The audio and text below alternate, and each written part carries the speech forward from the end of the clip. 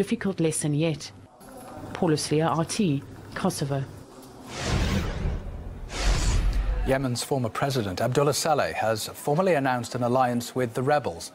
The Houthis have been supported by forces still loyal to Saleh, who was ousted 3 years ago after a popular uprising. It comes after the Saudi-led coalition bombed his home in the capital, Sana'a.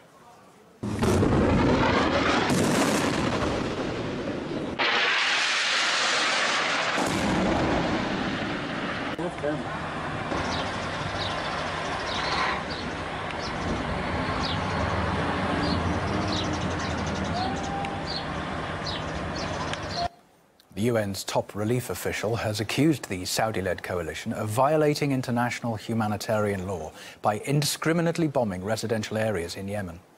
Also, Iyad Nasser, who's from the UN Office for the Middle East and North Africa, says those behind the airstrikes should be held responsible.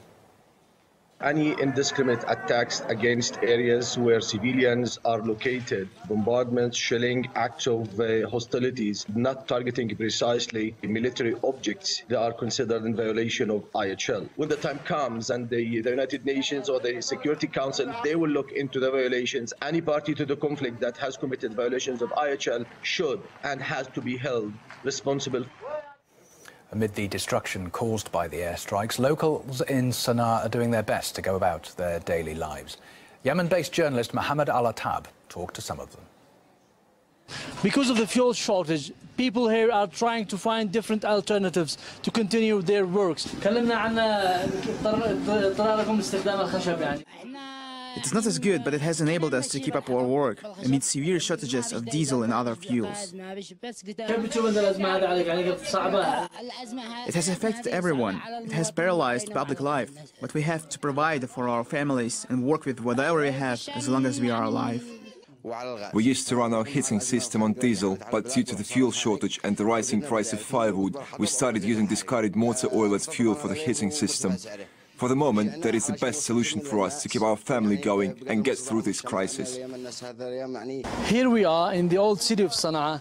This is one of the old shops for grinding oil and cereals. We would like to talk about how they are finding this as a best alternative for the people. We have brought back a traditional grinding method using a camel. It goes back a long way to Yemen's oldest civilizations. And now the skills of our ancestors have become useful again despite modern technology.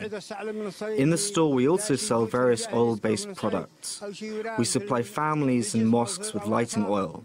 We are self-sufficient and can survive any product bans. That report from Yemen-based journalist Mohammed Al-Attab, who was talking to some of the locals living in Sana'a. Now, Edward Snowden may have plenty of enemies, but he also has